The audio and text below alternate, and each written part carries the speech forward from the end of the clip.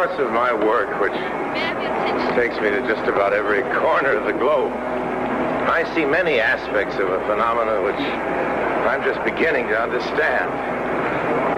Our modern technology has achieved a degree of sophistication beyond our wildest dreams, but this technology has exacted a pretty heavy price. We live in an age of anxiety, a time of stress, and with all our sophistication, we are, in fact, the victims of our own technological strength. We are the victims of shock, of future shock.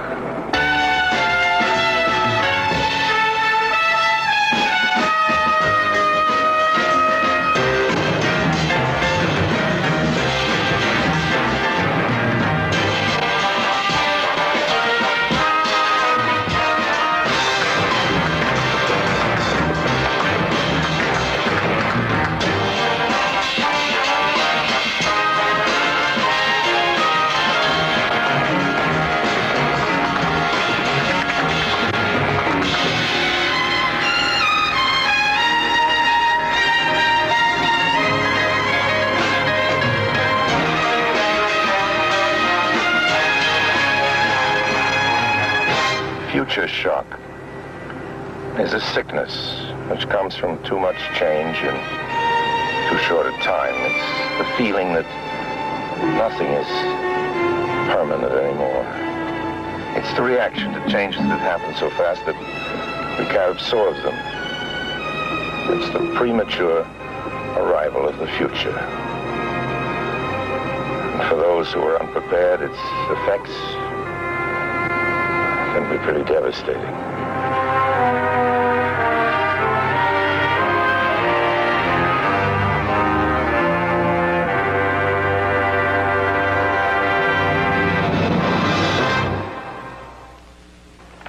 This is a friend's country house. Like myself, they're always on the move, so this retreat of theirs is mine for a while. You know, comfortable homes like old friends give us a sense of security, the feeling that some things at least stay the same. It's a feeling we need very much in this changing world. Every day we're bombarded by choices. We need to make instant decisions. We're in endless combat with our own environment, with all its pace and variety, its choice and over-choice. What do we buy? Where do we go? What should we think? The make, the model, the price, the pitchman's plea. Buy now. Keep up with the latest. Don't fall behind.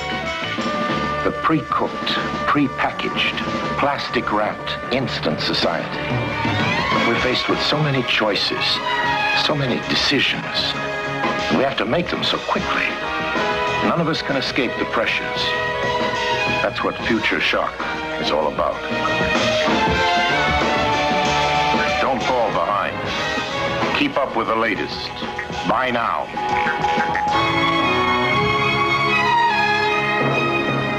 Technology feeds on knowledge, and knowledge expands at a phenomenal rate. Throughout the world, more than 1,000 books are published every day. Over 30,000 a month, 365,000 a year.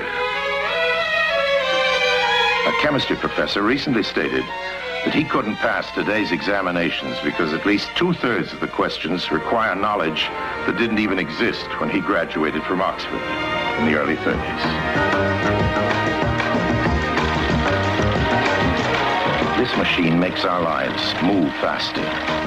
Computers combine facts to make new knowledge at such high speed that we cannot absorb it. They affect not just the things we buy or the things we know, but the things we do.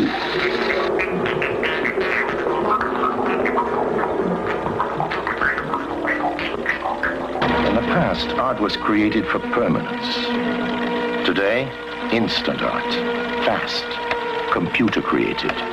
Combinations which are changeable and for the moment, beautiful.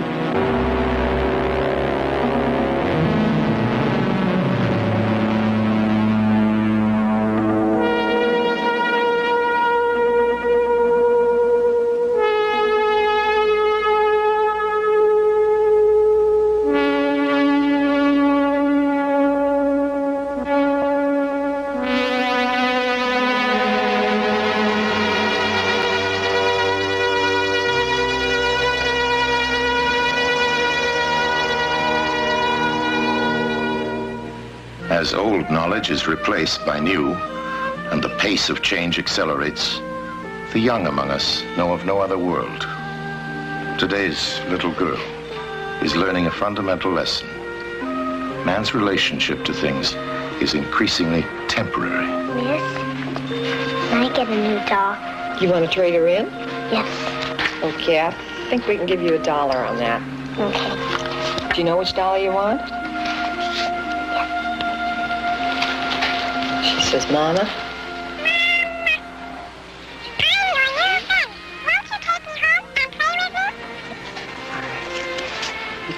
May I have 80 cents, Mom? Thank you. Even friends don't last.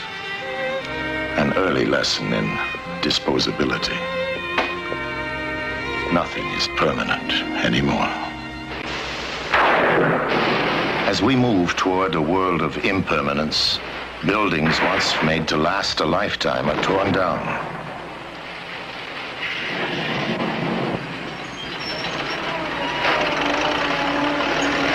What is built must be easily dismantled, moved, adapted to momentary needs. Temporary structures for an impermanent way of life. Symbols of a transient society. The plugged-in, clipped-on, modular architecture of a society on the move.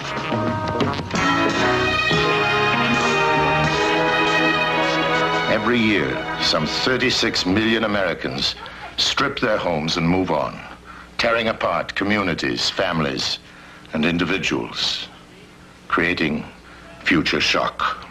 This is the last time I'll move, ever.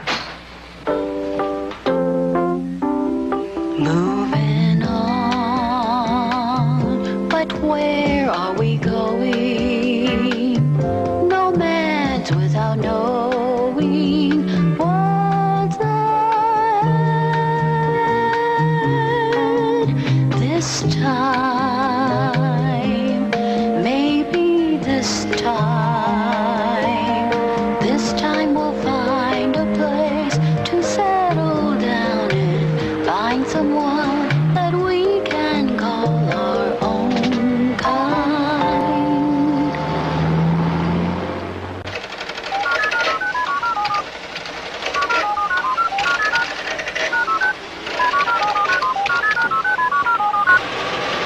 The telephone directory is rewritten every day in an effort to keep track of the mobile society. Pages printed out by the computer. Additions, deletions, names, addresses, numbers.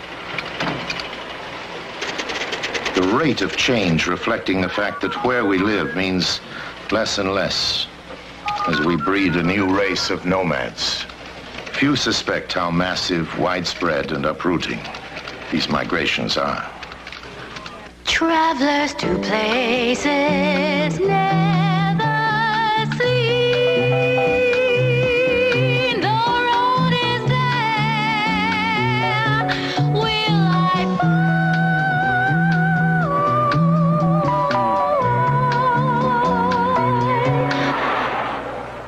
Or just to get a block away can make all the difference in the world. A generation reared on high-speed change. Unlike their parents who settled in one place with one set of relatives and friends, young people are on the move. Home is a place to leave. I don't know what Like the beautiful thing about traveling around the country over a large area is that you get to meet so many different people in different situations, you know, and like share experiences. I hang around airports just to like the feel of getting away. And I just like the feeling of getting away.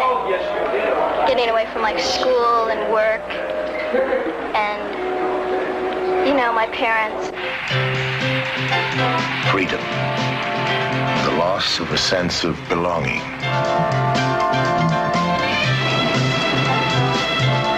On the coast of Spain, on a Danish beach, temporary encounters. Just as things and places flow through our lives at high speed, so do people. Long-term commitments are not expected. Involvements are compressed in time. Young people embrace new values in an atmosphere of instant intimacy. Everyone craves human warmth and closeness, especially today when relationships seem to be more and more temporary. What we're witnessing, of course, is the death of permanence. A new society is being created around us, built from the broken pieces of today. And those who people that society are going to live in a very different world. Future shock results from too much change in too short a time. Disposability of products and people. Thousands of people are alive today only because they carry inside them electronic devices, plastic parts, transplanted organs. On October 26, 1968, Carl Schaefer had 8 hours to live. A heart transplant extended his life, and he symbolizes the era of the disposable body. Dr. Samuel Kuntz, eminent among transplant researchers and surgeons. To show you the progress that has been made in transplantation, in 1962, I was involved with a transplant program, and the one-year success rate was about 20%, using living-related donors. 4 years ago, the success rate had increased to about 70%. And at the present time, using living-related donors and kidney transplantation, the success rate is virtually 90%. There is an alternative, however, and that is the use of artificial organs. And kidney transplantation, to a large extent, is made possible by the use of the artificial kidney. And I'm sure that an artificial heart will be developed.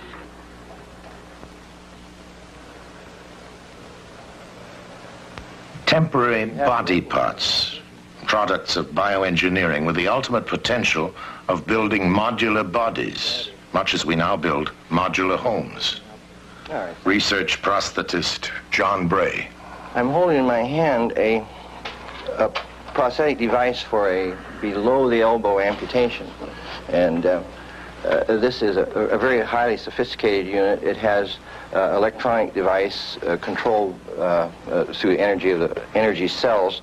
And by placing the transducers over the musculature, we are able to send messages through the electronic system which operates the hand. In effect, it's actually responding to the motor control of the patient who wears it. In fact, at this time, there is hardly any part of the human body, and especially in the extremities, that we cannot replace. An artificial elbow. One more step toward an artificial man. Joints, bones, sockets, sometimes better than the original. Replacing inner bones as plastic surgery replaces the outer skin.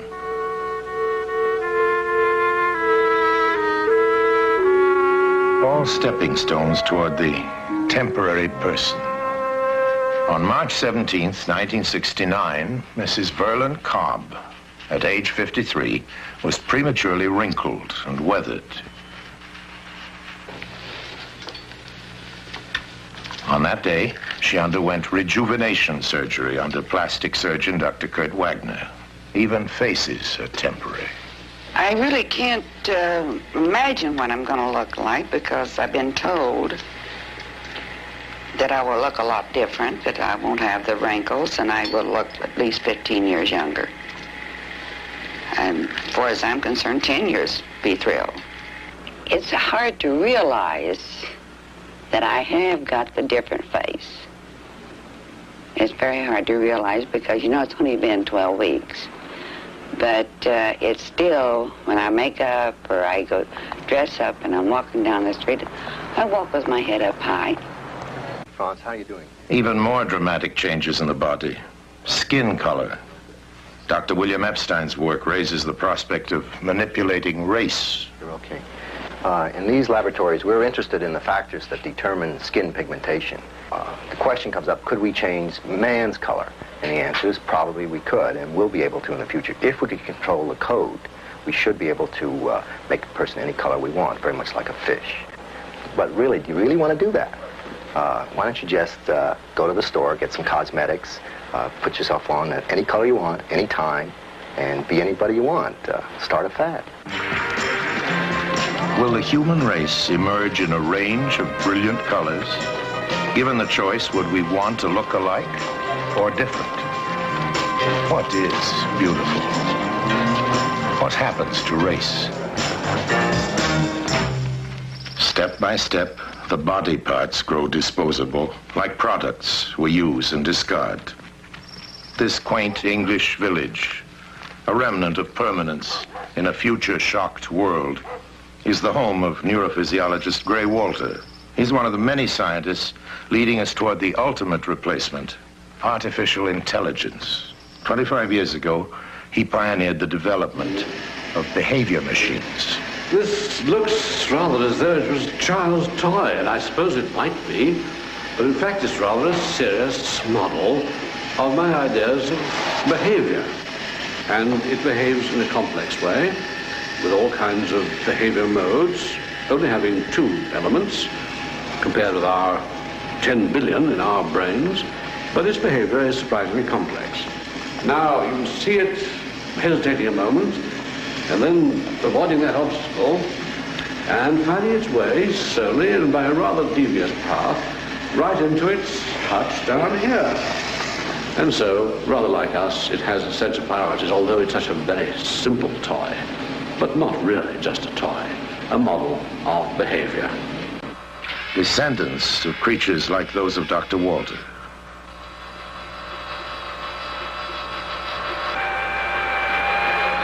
Machines like these can see, hear, touch, smell. They can solve problems that would normally require human intelligence. Like simple living organisms, they respond to changes around them and act accordingly. We might one day duplicate man, his form, his body, his actions and reactions, carefully engineered for lifelike appearance. A diaphragm,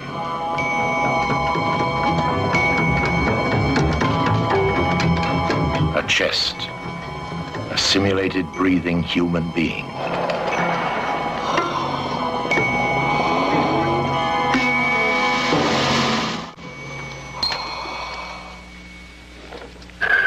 This is Sim 1, developed for the training of anesthesiologists.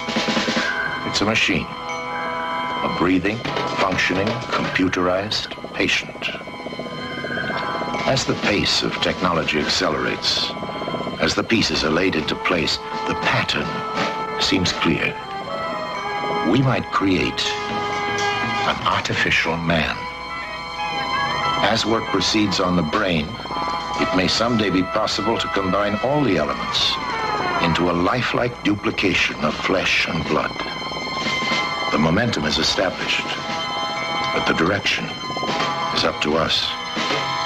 Is there danger in the path we are taking? What happens to the definition of man? Who is he? What is he? Imagine the novel sensation of trying to determine whether the smiling, courteous humanoid behind the airline ticket counter is a pretty girl or a transistorized robot. Your flight 21 to Dallas has been confirmed. Departure 2:30, arrival Dallas time 4:36. Boarding gate 17A. Have a nice flight.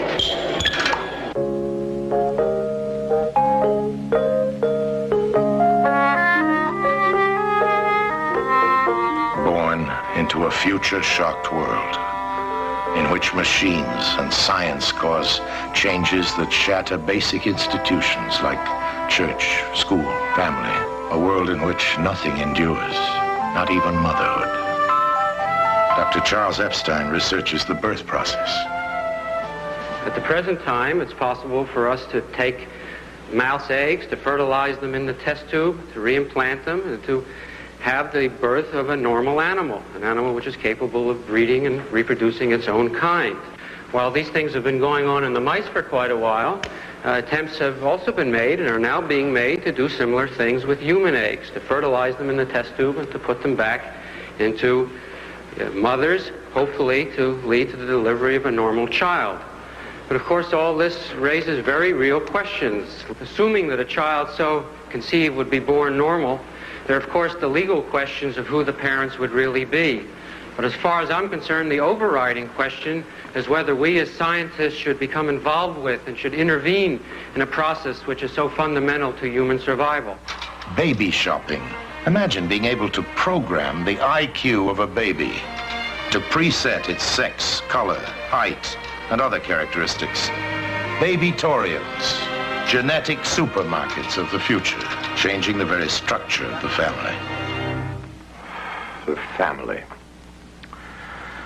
Traditionally, it's a source of warmth, comfort, security, protection from the outside world.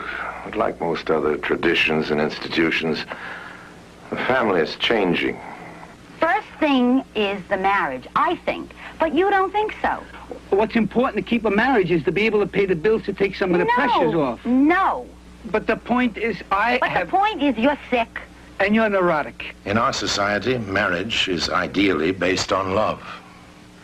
It is expected that two people will grow together, change together, and complement each other till death do them part. The likelihood that two people will grow and develop at the same rate becomes more and more remote, for rapid change places a heavy burden on the fragile thread of love. Get yourself 4 other wives, 4 other mistresses, and be happy. That's all. I'll get myself some lovers and fine.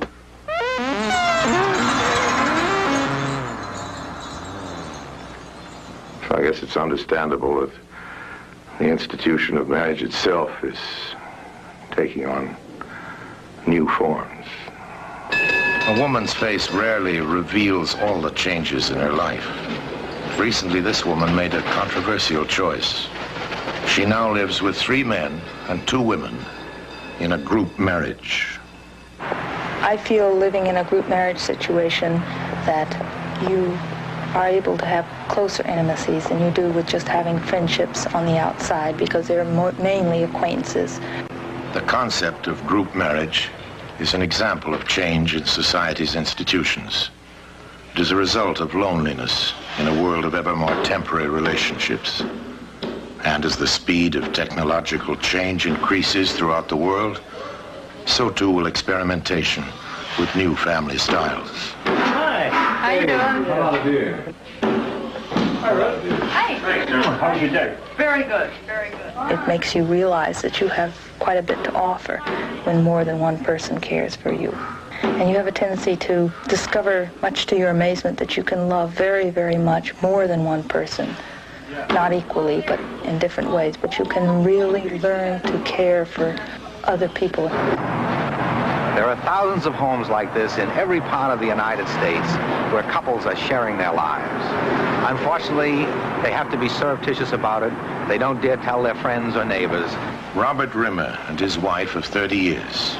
He is a leading exponent of group marriage and has written influential books on the subject, like The Narrated Experiment and Proposition 31. I have suggested group marriages is under the name corporate marriage, and I think what would happen if there was a legal form of group marriage or even bigamous marriage available, many people would immediately attempt it. A middle-class neighborhood in suburbia, USA. It could be anywhere. Germany, England, Sweden. It's a commune. 23 people, married and single. A different kind of family. Well, it was a hassle. I've been electrical engineer, ex-technical writer. I've been married several times, had a family, houses. It got to be a drag. I like it much better here. This is, for me, a great way to live, relating to people. It's a family. It's a much better way than what I've been into for the last 15 years. On mountaintops, in deserts, in sparsely populated areas around the world, young people seek escape from the hectic overstimulation of a high-speed society, forming primitive communes like this.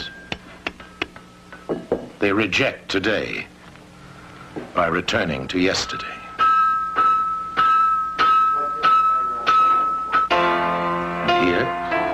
yet another kind of marriage. Tom, do you have a ring for Don? Would you place it on his finger and repeat after me? With this ring I thee wed. With this ring I thee wed. For as much as our brothers, Tom and Donald, have consented together in holy wedlock, and have witnessed the same before God in this company, and thereunto have given and pledged their troth each to the other, and have declared the same by giving and receiving a ring, and by joining hands, I pronounce that they are married. Amen.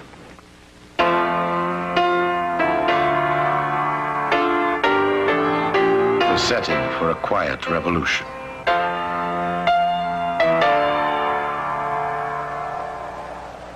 Part of a larger revolution affecting all our institutions.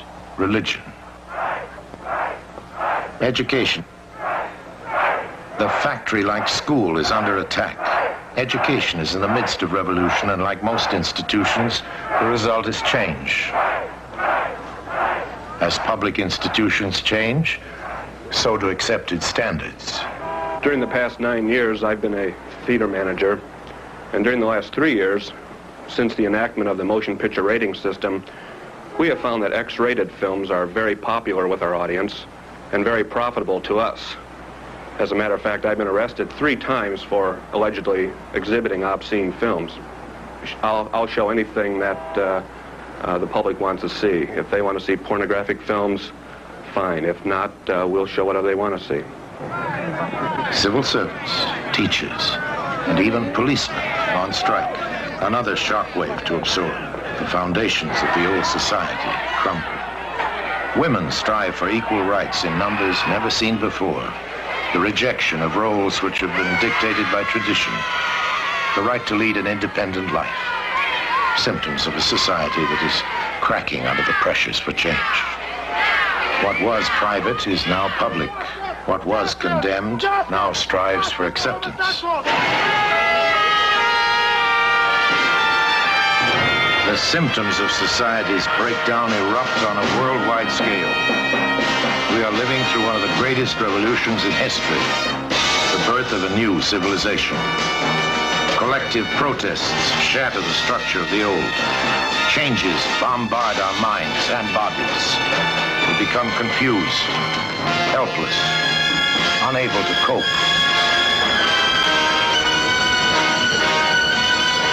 We all live in turbulence, often silent, personal. The result is the same, stress.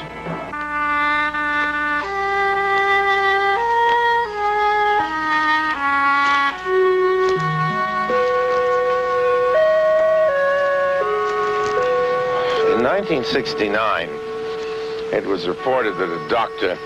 A. Nafek of the Soviet Academy of Science had predicted that the world would soon see a genetic equivalent of an arms race, that the world powers would soon develop genetic engineering capable of increasing the output of geniuses. Criticized for such an outlandish and horrifying speculation, he replied merely that the advance of science is and ought to be unstoppable. Not everyone, of course, would agree with that statement. Think of the consequences. Genetics, computers, space, racing blindly ahead, causing the pressures of future shock to intensify. Scientists themselves are concerned. Psychobiologist James McGaw. It's not now possible to produce the same kind of changes in memory that we've, in humans, that we've produced in animals. Such experiments are probably just around the corner. And whether the procedures are the same or different from the ones that we use, it seems clear that within a very few years, it will be possible to change memory processes in human beings through the use of drugs and electrical stimulation. Let's look forward to a period a number of years from now, perhaps when a person gets up in the morning and has to take the drug to bring his IQ up to the appropriate level, slap on the battery pack so that whenever he gets depressed, he can press a lever and turn on electrical stimulation, which delights him a little bit, and find then that it's not just that he can do these things, which is enough to understand, but that he does do these things. Not that it's possible to gain control over intellectual functioning, but in fact that we have. And this person then, perhaps an entire society, will be seen as a victim of the success of biotechnology. That is to say that he no longer can exercise the choice to take the drug or put on the battery pack or whatever, but he's lost that choice simply because of the subtle and pervasive increase in the tendency to use it. Technology and science, altering behavior, extending our control over mind and body. We wire the animal, we wire the human, and with every new step, the consequences for human life become magnified. The secret of life itself, the DNA molecule. A genetic discovery that could give man the ability to create life to specifications. With it comes the power to change evolution itself. Never have we had such opportunity, such awesome responsibility. The DNA molecule might very well turn out to be the most important discovery in the whole history of medical science. Not only is it possible to create life, but to recreate it. Considering present scientific knowledge, we may soon be able to create carbon copies of human beings. Imagine the implications. To duplicate a human being genetically, down to the last detail.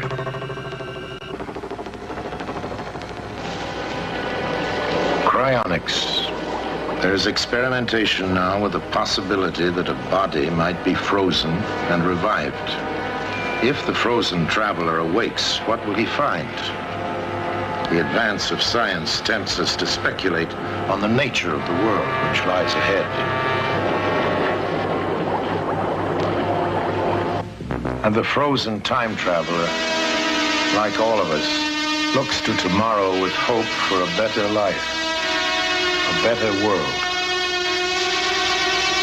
Since time immemorial, we have produced fanciful images about future life. Imagined cities of tomorrow, urban centers, the megalopolis, a vista of towers, traffic, and computer-controlled planning.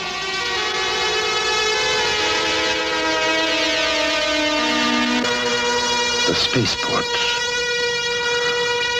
looking to the day when space travel is routine, when gleaming, elegant rocket ships carry us smoothly to new worlds.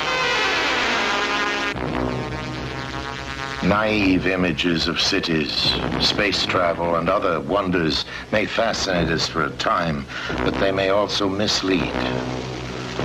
Will the frozen time traveler wake up in a very different future? Is a future coming toward us that could shatter all our dreams? The future has burst upon us. The supersonic transport is subject of worldwide debate, forcing the question, is technology always desirable? Changes bombard our nervous systems, clamoring for decisions. New values, new technologies flood into our lives.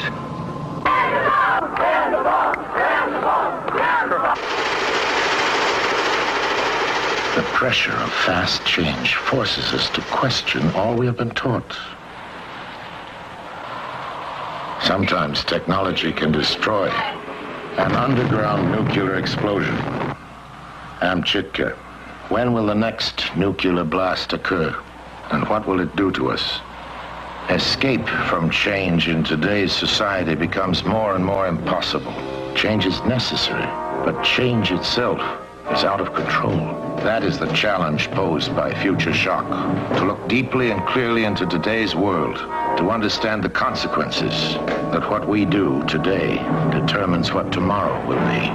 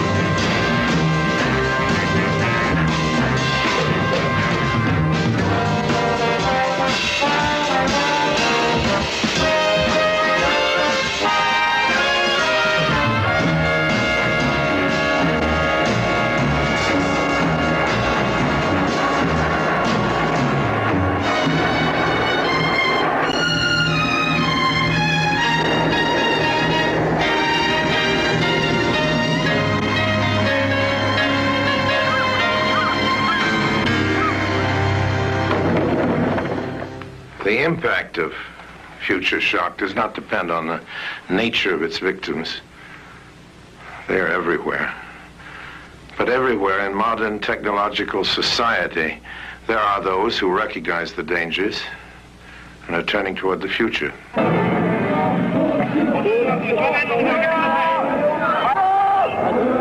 The future need not be blindly accepted.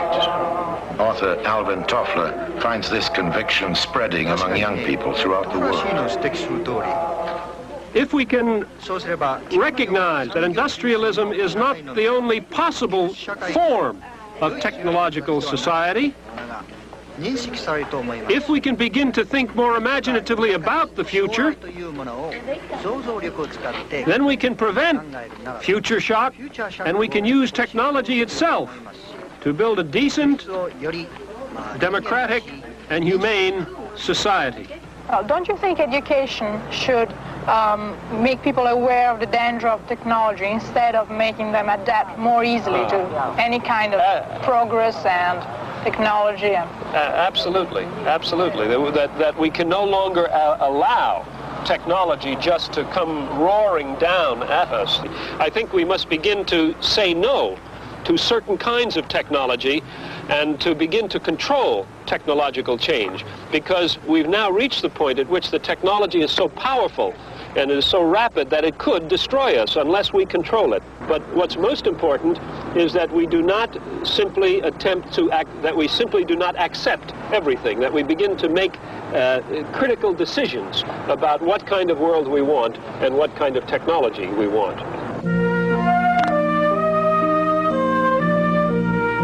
Our children. Will we save them from future shock?